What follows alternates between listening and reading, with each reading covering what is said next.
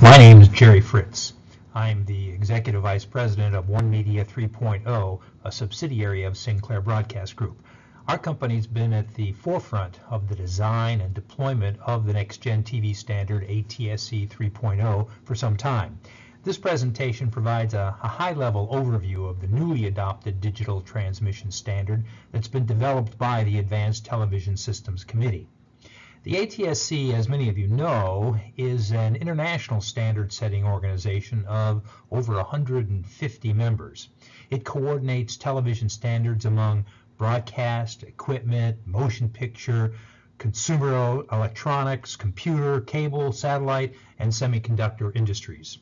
The ATSC has been working on the next-gen TV standard for over 5 years. It's now been adopted and deployed in South Korea and recently approved for use in the United States, with deployment now underway. So with that, let's talk about the next-gen TV standard. What's this all about? Why are we doing this? Well, this has been a major sea change, among the most significant changes in our industry in over a half century. It rivals the move from black and white to color, or even the move from analog to digital. It's still broadcasting, and when we went over the air broadcasting analog to digital, it was still broadcasting to the rabbit ears on your television set. And then in 1996, we approved a new standard to go digital. We simulcast until 2009, and then what did we get? Well, we got television that is high definition, we got stereo, we got 16:9 aspect ratios, and we got diginets. When we moved from analog to ATSC 1, now we move to ATSC 3.0. It's still broadcasting, but now it's got mobility. Now it goes to multiple devices that's connected to the internet, and now has incredibly beautiful pictures and audio to go with it. Plus, there are multiple new business opportunities for all broadcasters.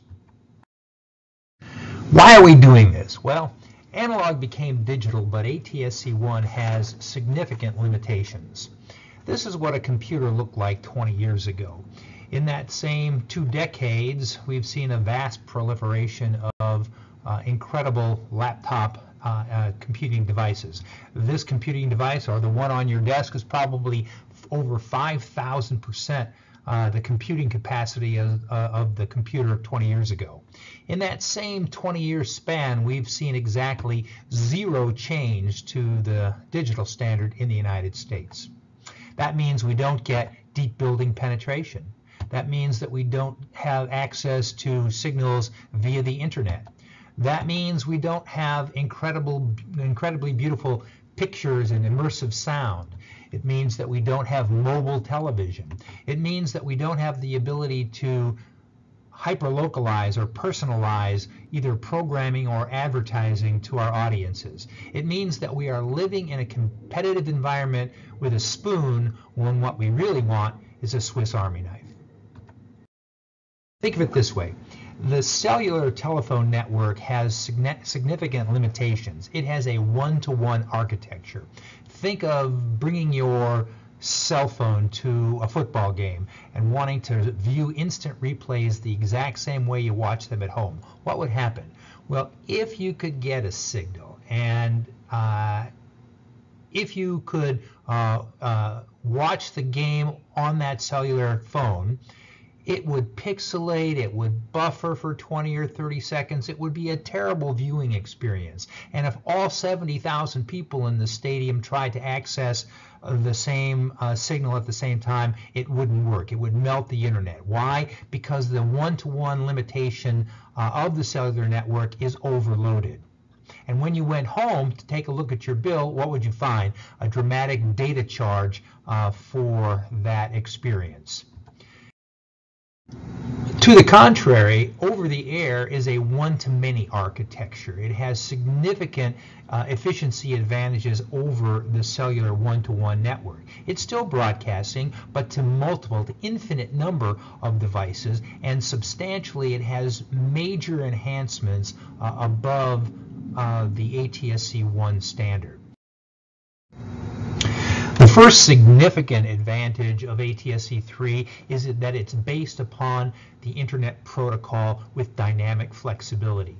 Think of it this way. Think of the pipe as a giant data pipe. That is the platform that we're using, filled with thousands of straws. Each one of those straws can represent an individual program stream. So for example, if you're watching a baseball game and it goes into extra innings, some of the audience might want to watch the extra innings, some of the audience might want regularly scheduled programming. Now broadcasters have the ability to satisfy both, to insert a new program stream so that those who want to watch the extra innings can do so, and those that want to watch a regularly scheduled program can do so. That's the IP pipe and multiple dynamic streams. The major significant change between ATSC 1 and ATSC 3 is a change to the modulation standard. We've gone from what we call 8 VSB to OFDM, 8 vestigial sideband, to orthogonal frequency division multiplexing.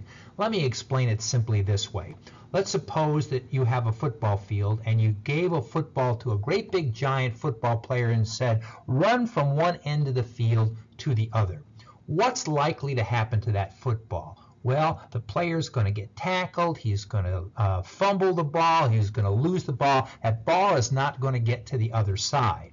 Now, instead of giving that ball to a big football player, suppose you gave it to a little pee-wee football player, and maybe not 1 or 2 or 3. Let's suppose you gave that football to 1,000 different pee-wee football players. The odds are some of those balls are going to get to the other side. That's the difference between 8 VSB and OFDM. And what does that mean? And that means that there's no multipath distortion. That means that there's no ghosting. That means that there's no fading. What that means is that for the first time ever, we have mobile television. That is a huge increase in capabilities enabled by ATSC 3.0.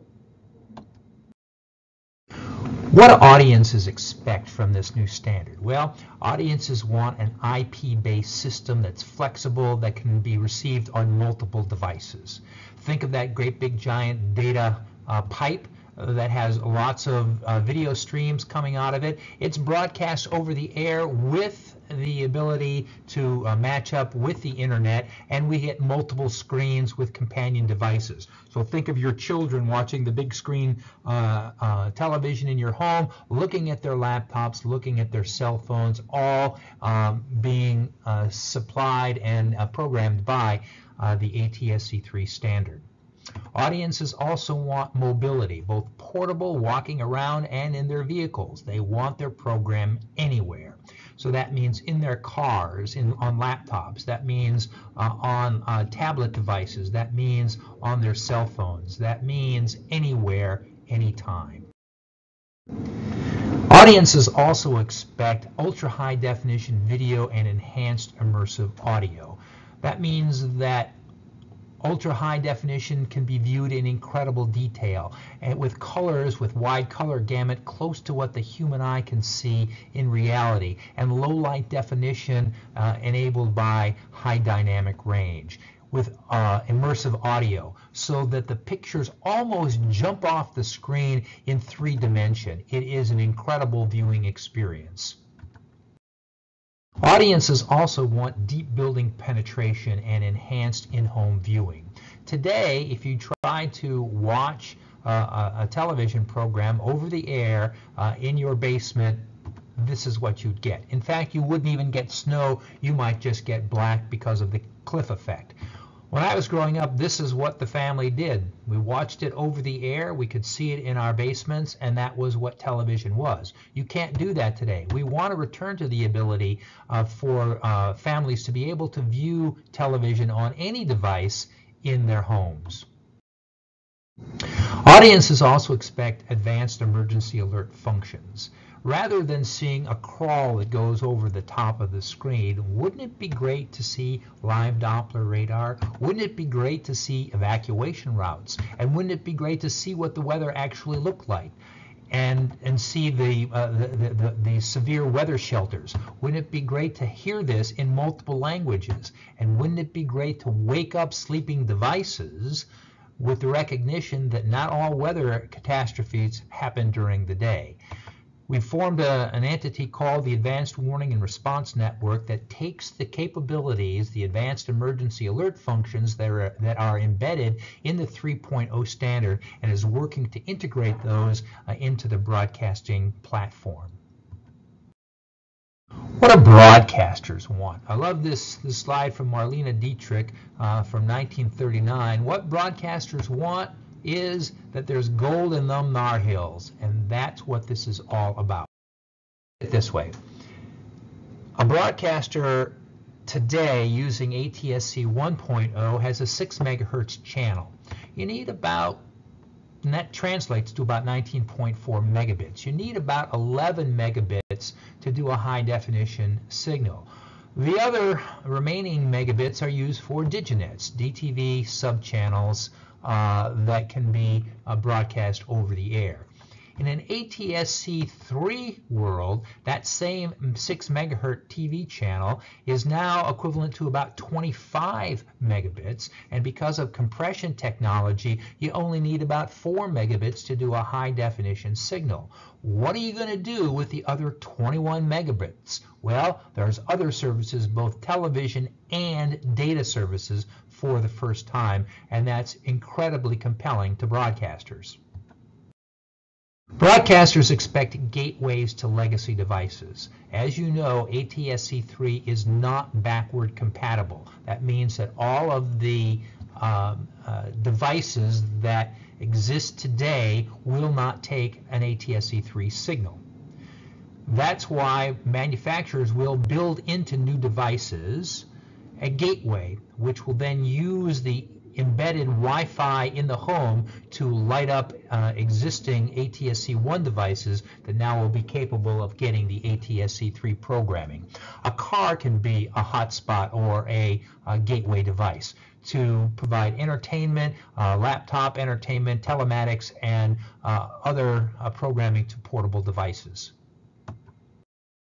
Broadcasters also expect the ability to target programming and advertising using single frequency networks. Those networks are available in Europe today, but they aren't used in the United States. But using distributed telecommunications services that are authorized by the FCC, we can now have single frequency networks that fill in gaps and extend service areas to provide the ability to target programming and advertising. And think of how useful that will be in your market, especially in hyphenated markets where you could sell the same programming to different advertisers in different parts of the market. This is a single frequency network that exists in Baltimore and Washington today. What's interesting about this slide is that this is why the FCC was created in 1934 to begin with, to prevent exactly this scenario where two broadcasters with overlapping signals can use the same channel. What this enables us today to do is have localized newscasts or targeted advertising or pinpoint emergency alerts. It allows local high school sporting events in different high schools and different parts of the DMA at the same time.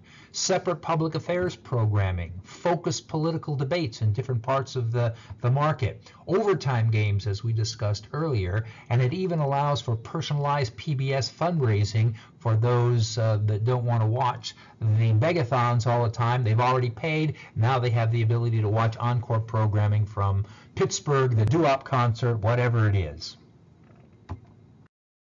Broadcasters also expect multiple channels to sell. That's right, sell. While we're required to provide a free over-the-air service, we are not limited to just free over-the-air. We can use our ability that's embedded in the 3.0 standard to have conditional access to provide a skinny bundle pay-per-view competitive service to OTT or to the MVPDs. Broadcasters also expect the ability to provide dynamic ad insertion. That's the ability to take substitute a national, a regional, or a local ad right in the programming on a real-time basis to provide different advertising to different individuals based on demographics. We're working with Imagine Communications and Crystal and Guyan Communications to provide this service that was demonstrated recently at the last NAB convention. Broadcasters also want enhanced audience measurement. Right now we get our data from Nielsen and ComScore, which is very expensive. Within the ATSC 3 standard is the ability to get real-time audience measurement statistics without having to buy the expensive service from Nielsen or ComScore through the use of 3.0 watermarking, taking the data, putting it right into the programming, and then the ability to collect that data on individual viewers. This will give us data analytics, the likes of which we've never seen before.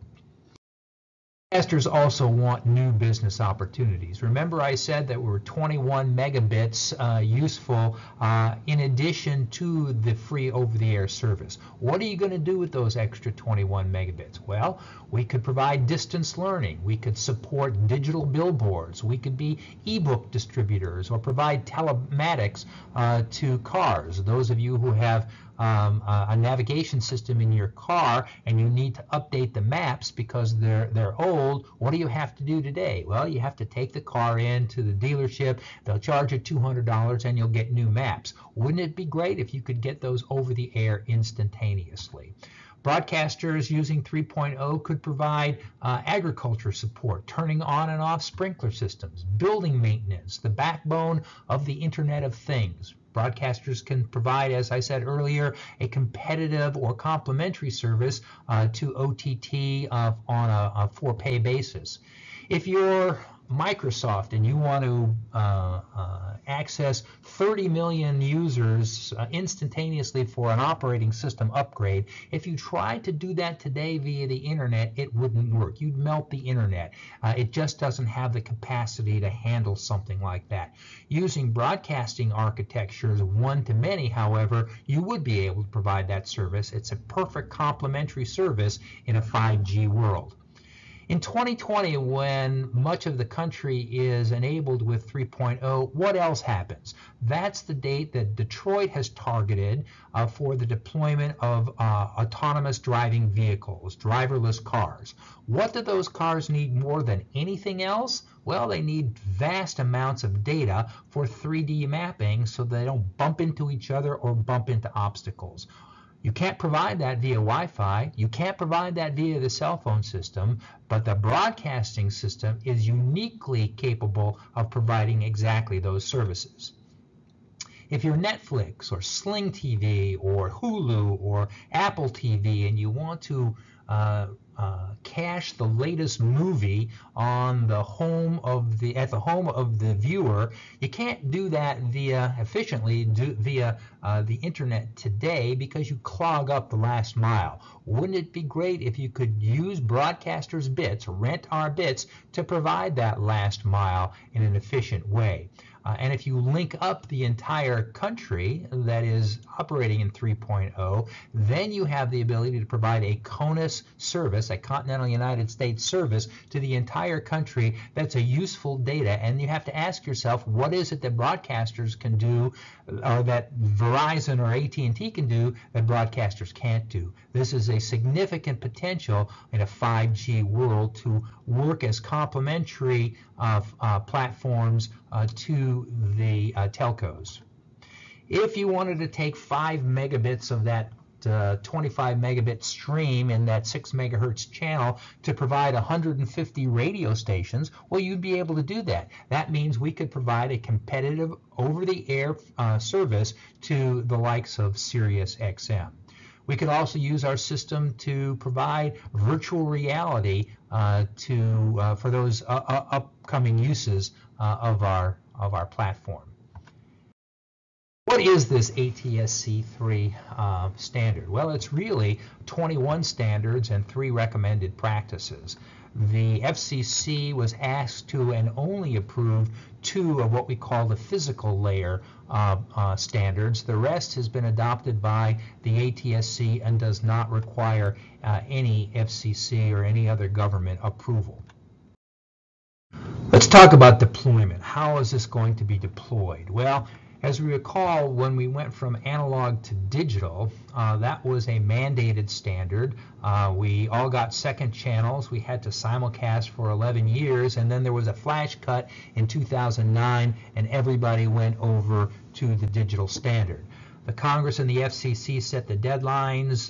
The government gave some assistance with coupons for those people who didn't want to buy new sets and wanted to use their existing analog sets. They provided money for converter boxes.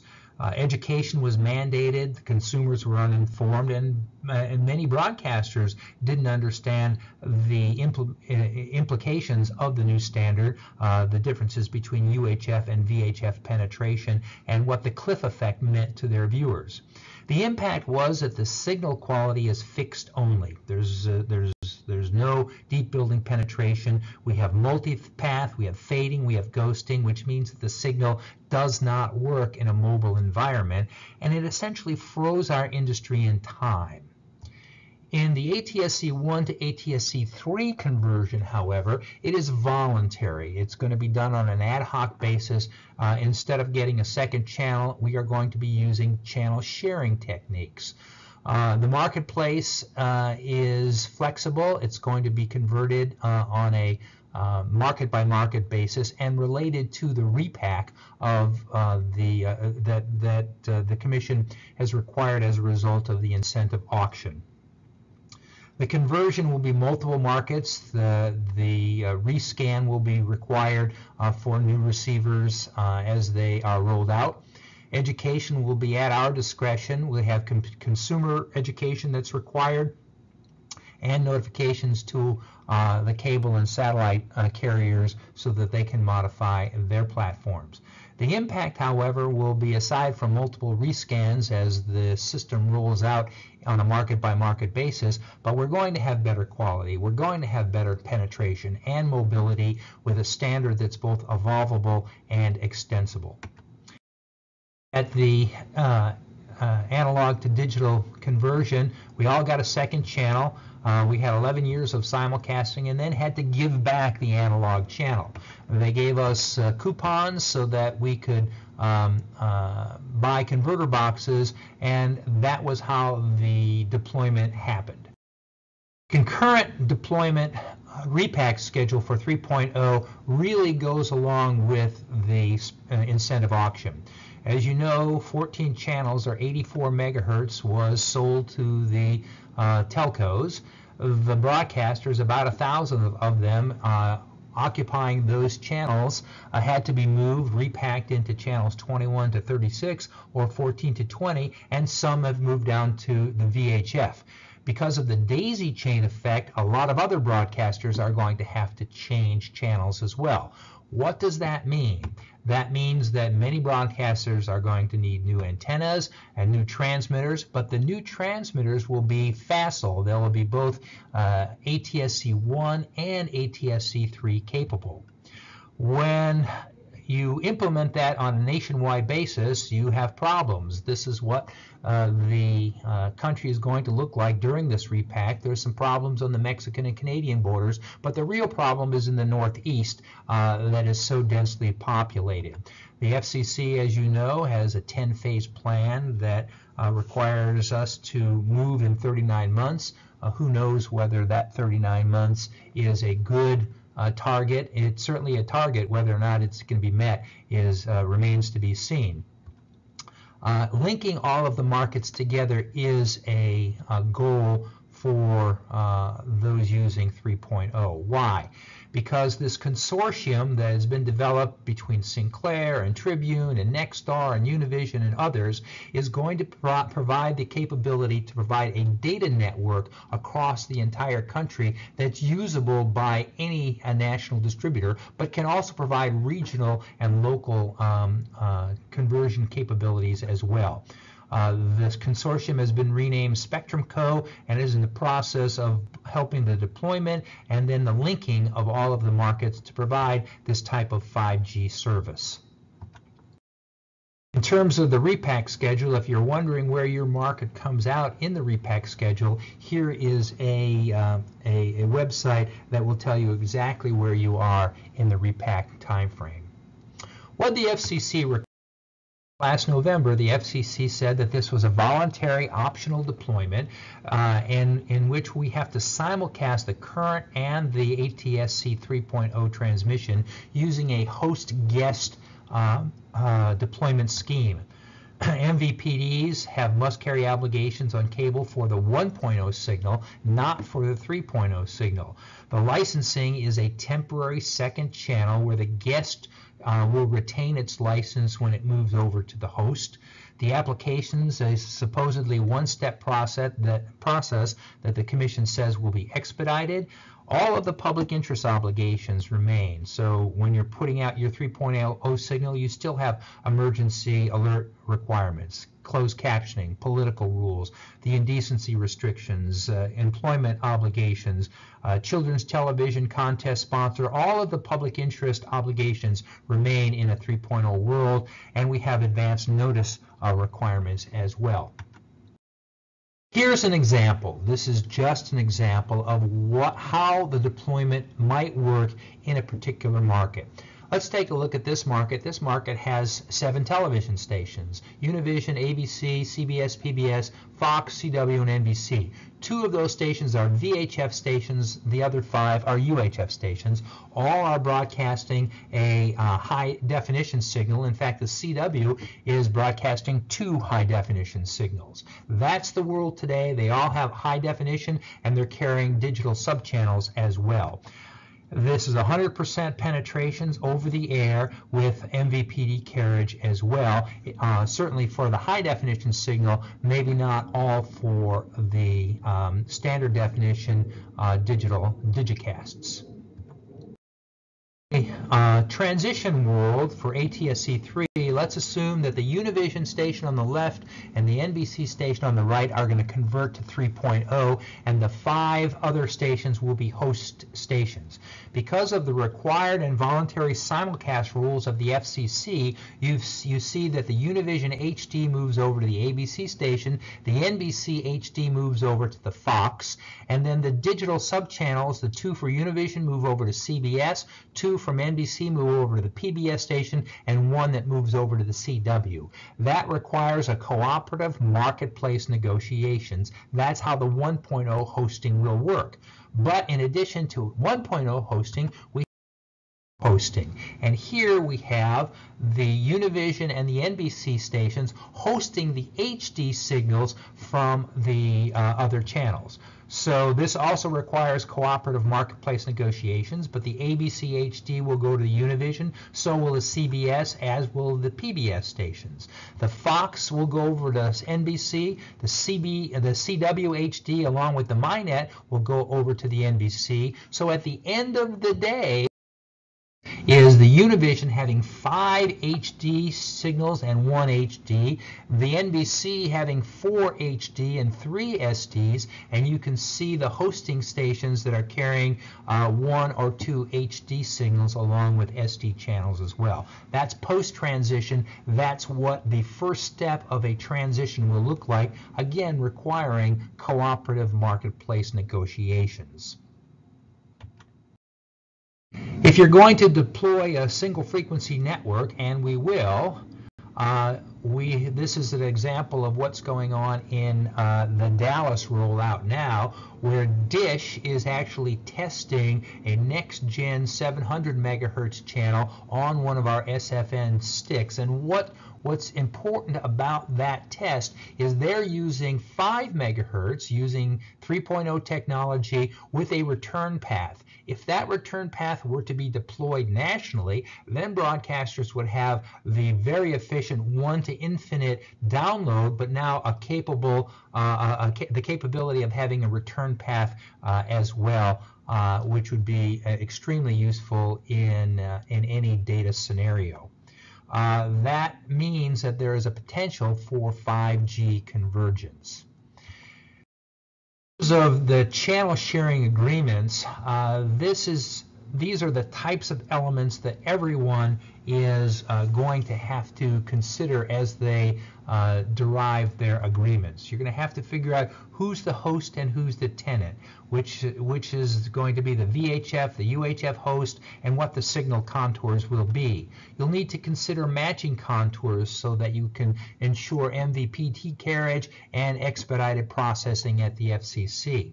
Are non-commercial educational stations going to participate? There are special rules that involve public broadcasting stations. What's the channel mapping going to look like? Who's going to get the voluntary? Who's going to get the required simulcasts? Where are all of the stations going to be moved? And is there going to be a home for all of the diginets? Are there bit requirements? What type of advanced encoders and compression techniques are going to be necessary to make the channel sharing agreement work? We have to take into consideration the FCC rules. The content requirements are a key. Is there going to be a fee for a hosting or cross-hosting?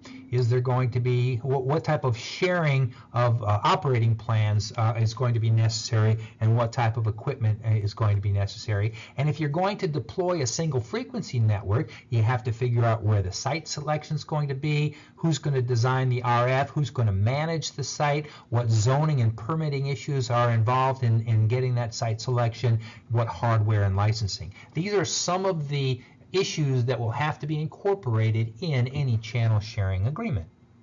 What's going to cost? Well, for single stations, the estimated, and this is just an estimate, of all-in cost for a new exciter, a mask filter, test equipment, the studio to transmitter links, the audio and video encoders, the schedulers, the installation, is about between $300,000 and $600,000, so the average is around $450,000. Importantly, that auction repack fund, the 1.75 plus the recently added $1 billion, should be able to partially offset the expenses, certainly, of the 3.0 transmitters. The capital recovery on that is something on the order of about 2 years.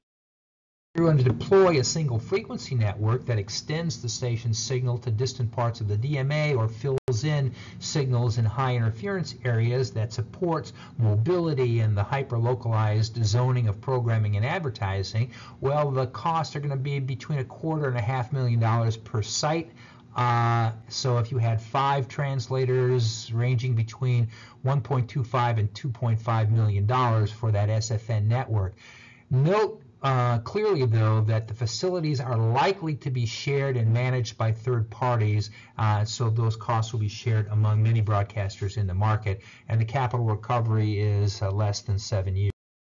What does this mean for you? At the station, the stations are going to have new things to do. In the news department, we're talking about hyper-localized stories, restacking by geography, demographic-based content, and emergency notices with rich media.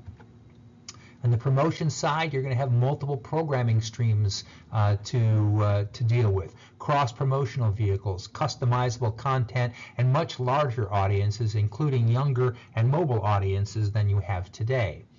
On the ops and engineering side, well, you have to maintain these single frequency networks with multiple transmitters, multiple video streams using ultra high definition and high dynamic range and wide color gamut, dynamic programming streams with content flexibilities and deployment facility sharing. So a lot of work for ops and engineering. On the sales side, you're going to have multiple content streams to sell, dynamic ad insertion, programmatic and addressable ads, bits for sale, and newfound data analytics that you haven't had before. On the administration side, you have new businesses to take into account with the sale of your Internet Protocol bits, and we have deployment and sharing agreements to manage. All in all, it means better TV and new businesses, and hopefully a lot of extra money for the stations. All this technology has to be monetized as well. Engineers stand in front of whiteboards, and they come up with new ideas. Those ideas are reduced to patents, and some of those will be standard essential patents. Those get incorporated in chips, 3.0 chips, that get built into televisions, into laptops, into tablets, into cell phones eventually. We're working with a company called Sankhya Labs right now in India, designing the first of the 3.0 mobile chips.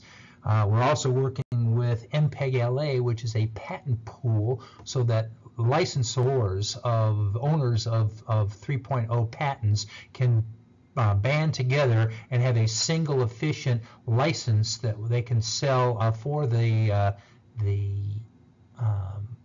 patents to the manufacturers, and those agreements will include what's called FRAND, fair and reasonable and non-discriminatory rates, so that the manufacturers know what the cost of the 3.0 technology will be as they put it in their received devices. What's the future of broadcasting? It's still television, but now it's 4K Ultra HD. It's zoned advertising. It's hyperlocal, and all of the other things that we can now do, the services that we can now provide in broadcasting. Distance learning, agriculture, home safety, public safety, digital signage, maps and traffic and navigation systems and ebooks and weather emergencies and building maintenance and so much more, limited by only what the human imagination can dream up. That's the future of broadcasting, and if we don't pursue this, and this is really a key, if we don't pursue this new standard, then our industry really lags behind, and we may not have a television industry going forward. So the future of ATSC 3.0 is bright, the future of broadcasting is bright, and I thank you for your attention.